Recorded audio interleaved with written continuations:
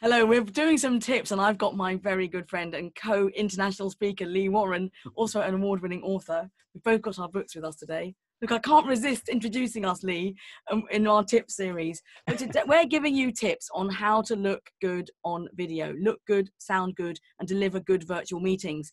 But what I've realized is that when you're doing a one-to-many meeting, like a town hall, or maybe you're speaking, it's like a big staff meeting, but you've got quite a lot of interaction and you want to engage with your audience. It's quite tricky, isn't it, Lee? When you're doing your keynote or a masterclass, there might be 100 people on the call. What do you do about it? How can you get the most out of your audience? Yeah, I think you're absolutely right. And there's only a certain amount of attention anyone can give during a presentation. So particularly when you've got, when you're the main person in the presentation, or you're running a bid, or you're holding the meeting, I think a really easy way to reduce your stress levels is to get hold of what you might call a co-host. I know you like calling it a co-pilot. Or glamorous assistant. Glamorous, perfectly put, glamorous assistant. But that person's role is not to be, if you like, the presenter in any way. It's not stressful for them in that way. But their role is to, first of all, look after the tech. So make sure that the tech's working. Make sure that you're visible. Secondly, to look at the questions and the chat that's going on. So to pull out bits of that are interesting. And if you go into a Q&A section later, it's much easier to turn to your co-pilot and say, are there any questions? Because they can then pick out the best ones. You're not having to read them as you go.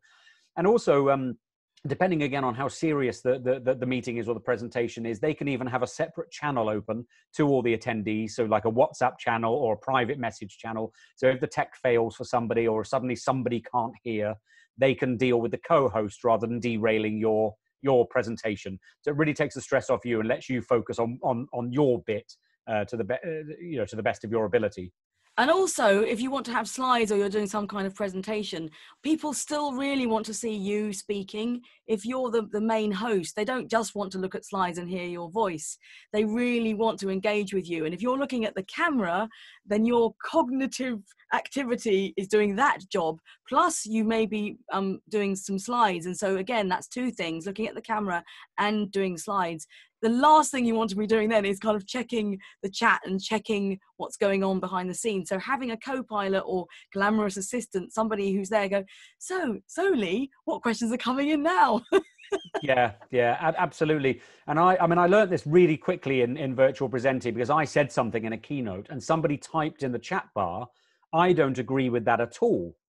And that's all my mind could think about. When I read the chat back later, he was actually making a joke. It was a joke I'd made about a wedding, and he was making a joke about his own wedding. Yeah. But of course, my brain was immediately thinking, oh my God, my audience disagrees with me. What have I said that's wrong? And I couldn't, it threw me for about a few minutes, really. Yeah, and had I had a co-host, that wouldn't have happened. Absolutely, exactly the same happened to me. I put the chat box near the camera so I could quickly glance down, just if I was asking a quick fire question. So what do you think of that? Yes or no? And then I could see that there was a few yeses and nos coming in, but then there were a few comments, but they were, you're right, they were actually commenting on something that somebody else had said, not on something I had said, and it was something a little bit aggressive. And I thought, oh no, I've offended my audience. But actually, that's really bad, because the whole reason why you're doing a virtual presentation is so you're engaging with your audience. You don't really want to be getting the wrong feedback back to you. So having somebody there just to make sure that everything is covered, and also the good questions, they're going to be sharing the good answers, the good questions, the salient points with you, is really, really handy. So the tip today, get yourself a glamorous assistant.